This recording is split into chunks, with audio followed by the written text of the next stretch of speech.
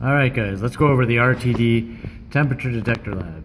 So you'll notice the first few pages just to give you a little bit of a synopsis on the RTD.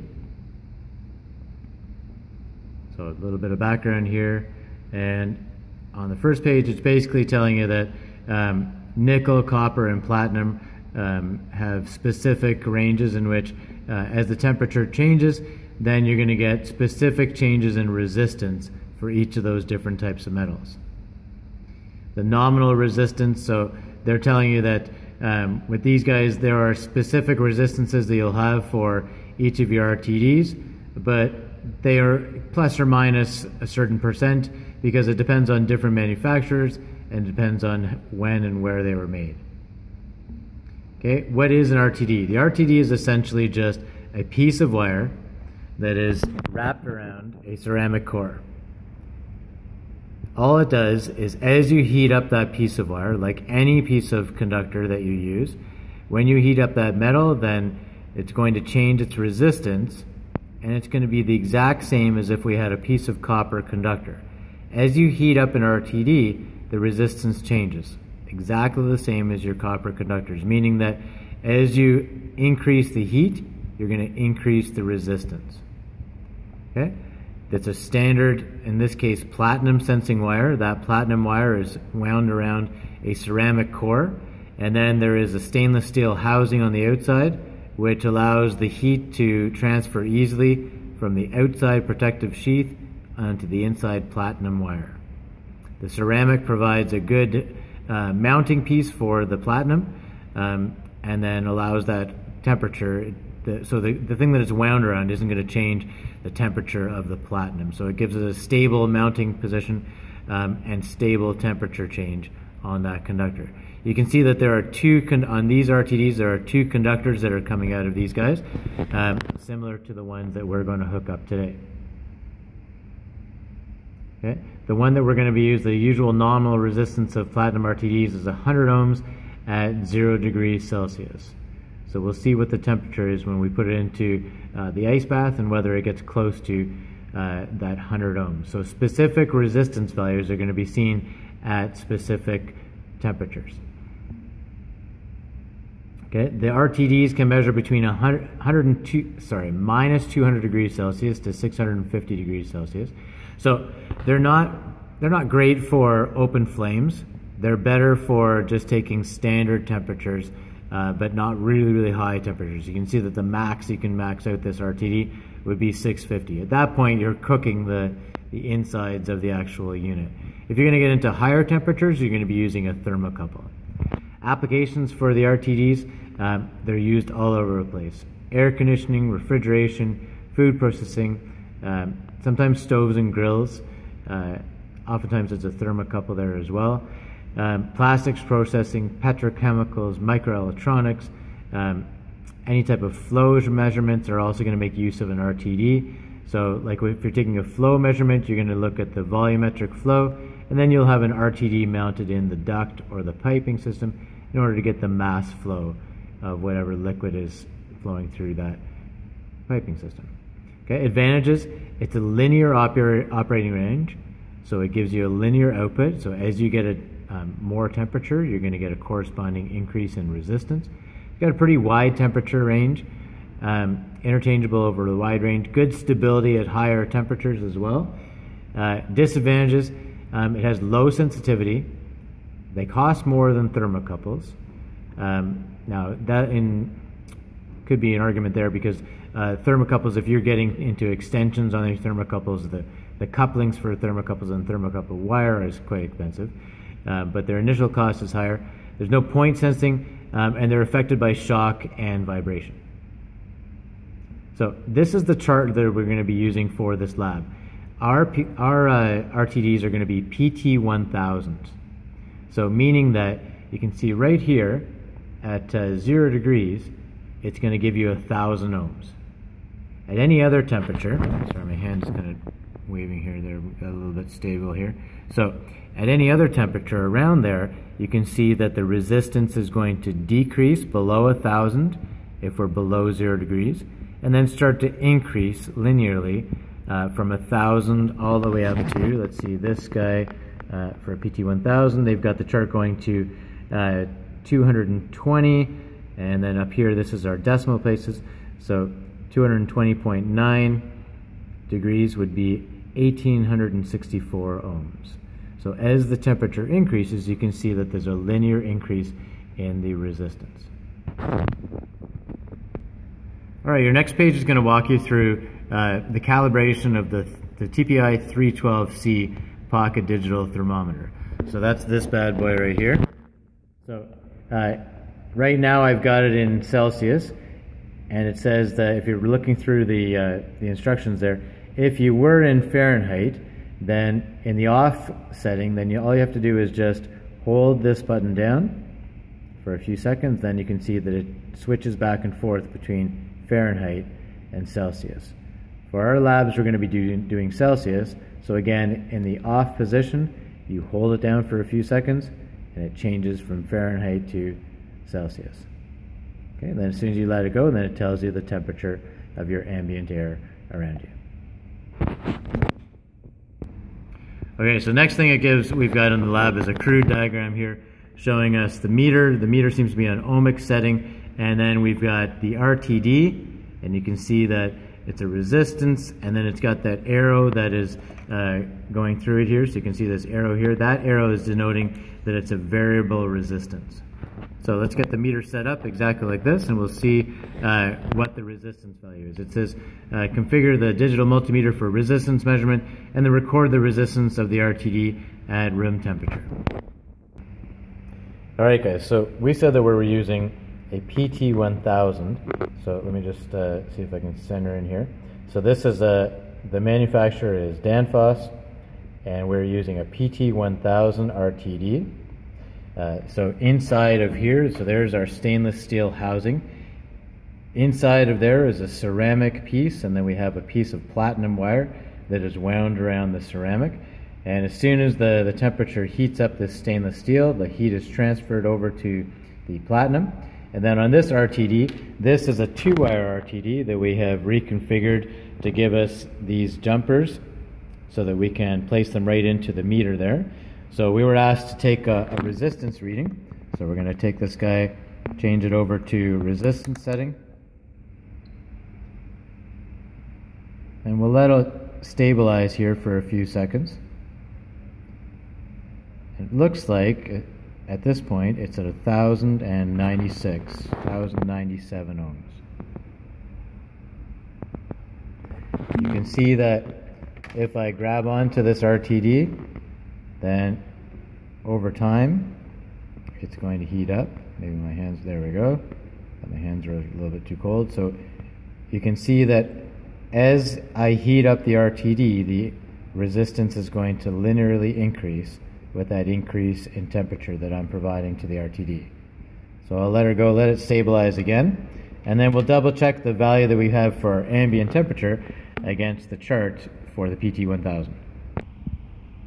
All right, guys, so I wouldn't suggest grabbing onto the RTD. After I grabbed onto it, it took a long time for it to settle out and get back to the ambient temperature. So unless you like watching paint dry, don't put your hands on the RTD at this point. So let's see, we got a temperature of 26 degrees in the room based on our digital thermometer, and we're at 26 degrees Celsius.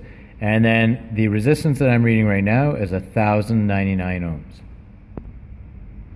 All right, guys, so we're just written in the resistance value that we had for the RTD, and I've made a note that on the digital thermometer I was reading 26 degrees. Next one, number 4, it says using the PT1000 resistance chart, convert the resistance value to a temperature. So we're at 1,099. So just scrolling up here, back to our chart here, we've got to find a value at 1,099. Okay, you can just see here, see if I can get the pen in here, that we've got 1,099, right? So let's see, probably in between, right in between these guys right here. Right? Let me see if I can circle that a little bit better so I'm not covering everything up. So we're just in that range right there. Okay, so if we scroll across here, we can see that it's at 20 degrees, right? And then looking up, we've got 20, 21, 22, 23, 24, 25, around between 25 and 26 degrees in the room. Okay, so you can see how accurate that chart is. And if we look back at our value here, the ambient temperature in the room is 26 degrees. Awesome. So it's really accurate, that chart. Okay, so we'll say between 25 and 26 degrees Celsius. Okay, so we'll drop that back onto page 7. So we have 1099, 25 to 26 degrees Celsius from our chart from the PT1000. Next page it says, compared to the TPI digital thermometer, is the reading from the RTD chart accurate? Oh yes. Okay, using the kettle at the back of the lab, we're going to boil up some water and we're going to place it in a styrofoam cup. And I've made a note here, obviously keep safety in mind and try not to knock the cup over at this point. So don't be a donkey, keep everything nice and neatly set up. And let's get some boiled water and we'll take a look at the temperature. Alright guys, so number 7, this is actually going to be sample number 5. So we're going to pour our boiling water into one of the styrofoam cups, and then we're going to insert the RTD and the digital thermometer, and we're going to try and get a resistance value off the RTD, and we'll have our reference as the digital thermometer, and we'll see whether they're accurate. We're going to let the temperatures equalize, so we're going to leave it for a minute, and then we're going to record the measured temperature and resistance in our table number 2. So what I've done is I've set up a number of different styrofoam cups here. So we've got the hot water, then we got 2, 3, 4, and then finally our ice water. So we should see a gradual increase in the temperature there. Okay, so I've placed the thermometer into the hot water, and now I'm going to place the RTD in there. Again, try and keep everything stable. You can see that the temperature's gone up to about 88 degrees now, and you can see the resistance value on the RTD just rocking it up here. So we're going to leave this for a minute and let it stabilize, and then whatever resistance value you have on the RTD, we'll check the chart again and see whether it matches with the temperature we have on the digital thermometer. Alright guys, so I let it stabilize there, and I stopped at one point and I got 83.4 degrees C on my temperature, my digital thermometer, and then I was reading 1326 ohms.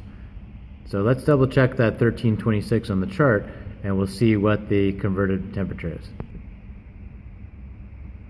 Alright guys, so we're reading 1326 and our temperature on the digital thermometer was 83.4 degrees. So 1326 ends up around between these two values right here, and we can see that that is 80, right? And that's 81, 82, 83. That's between 84 and 85 degrees. So it is deadly accurate with the resistance that we're reading and the temperature value that we're reading on our digital thermometer. Sweet. Okay, so measured value was 83.4. Our resistance was 1326. And from the chart, we're reading 84 to 85 degrees Celsius. Okay, next thing we're going to do is we're going to change from the hot water over to the ice bath. Okay, so we've got some ice that we've grabbed from the freezer. And again, we're going to drop the RTD in, and we're going to drop our digital thermometer in, and we'll take a look at the temperature, but we'll leave it for a few seconds until it stabilizes here. You can see the temperature going down, and if we look at the resistance value is dropping as well. So let's let it stabilize and then we'll take a reading. Alright guys, so I've left it for a while. Remember that it was hot from being in the boiling water, so it's going to take a while to drop down. Looks like it's stabilized at around 8 degrees now. And at 8 degrees in the ice bath, then the resistance, remember at 0 degrees it's going to be 1000 ohms. So we're now at 1031 ohms at 8 degrees.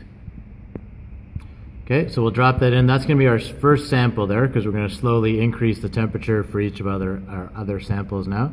But we got 8 degrees at 1031, so let's look at the RTD chart and see what 1031 gives us.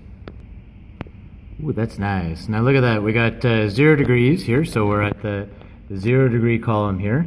And if we move across, again, remember we were at 8 degrees, and at 1031 ohms, oh, that's gorgeous, 8 degrees Celsius.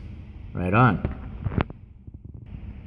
Nice, so we're even more accurate than we were at the higher end, actually. So now we've got our ice water and we've got our hot water. And now what we're going to do is we're just going to take a little bit of, like we'll do a 50-50 mix with hot water and the ice water for our sample number 2.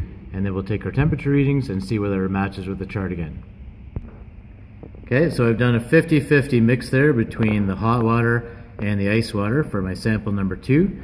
The temperature that I'm reading on the digital thermometer is 35 degrees, 35.3, and my resistance is 1133 ohms. Okay, double checking with the PT1000 chart again.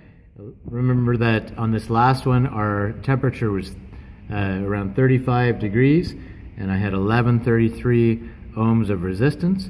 So you can see here that I'm in between these guys, and I'm at 31, 32, 33, and I'm in between 34 and 35 degrees. Sweet, so there's my second sample there, 35.3 degrees Celsius, 1133 ohms, and from the chart it was reading between 34 and 35 degrees Celsius, so we're still accurate there. Let's take 2 more samples. So what we'll do for sample number 3 is we'll keep that same, we'll just dump the water from cup number 2 into number 3, and we'll add in a little bit of hot water to it. Okay, we're sample number 3, we're about 75% full in the cup now. We've added in a little bit more hot water, and now we're at 40 degrees, and my resistance now is 1155. Okay, so at 1155 on the PT1000 chart, you can see that we're deadly accurate at 40 degrees. So leave it for about 30 seconds, let the thermometer, which will react faster than the RTD, set up. Then let the RTD set up for about 30 degrees at that temperature, and then you should get a fairly accurate reading. So again, 1155 ohms is giving me 40 ohms on my PT1000 chart. Okay, so we'll drop that into the chart here. You can see that with the increase in temperature there seems to be a linear increase with the resistance there. So that's for sample number 4. Let's add in just a little bit more hot water. We'll bring it right to the brim there. And then hopefully we'll get a temperature in between 40 and 83 there, and we'll get a resistance in between 1155 and 1326. All right, so what I had to do was I took a little bit more hot water from the kettle and added it in there so I can get a decent temperature. But right now I am at 49.3 degrees and I'm at 1191 ohms of resistance. Excellent, it seems to still be working out for us. So we had 1191 there, and we were at 49 degrees, and you can see here there's the 40 degrees, and as we go across from 40 to 49, then 1191 is just around 49 degrees. Awesome. Excellent, so these are my values. Your values will be different because you're going to have different amounts of hot and cold water in your samples. But you should see that as you get an increase in temperature, then you're also getting an increase in resistance as well. So what we'll do now is we'll take these values and we'll try and plot them out, and we'll see whether we get a linear increase in resistance. Awesome, so last thing we need to do is just plot these guys out. And I actually have my doubts. I wasn't sure whether it was going to give me a linear output here. But you can see here that once I've plotted my values in, so each of the resistance values are down here, and my corresponding temperature readings in degrees Celsius are over here. And you can see that it's actually a nice linear increase in resistance as we go up from the ice water to sample 2, sample 3, sample 4, and then finally our boiling water or close to boiling water. All right, guys, thanks for your patience. Hopefully everything worked out for you and you saw a nice linear increase, and you're able to see that the RTD is simply a piece of platinum wire that as you heat up, it gives you an increase in resistance.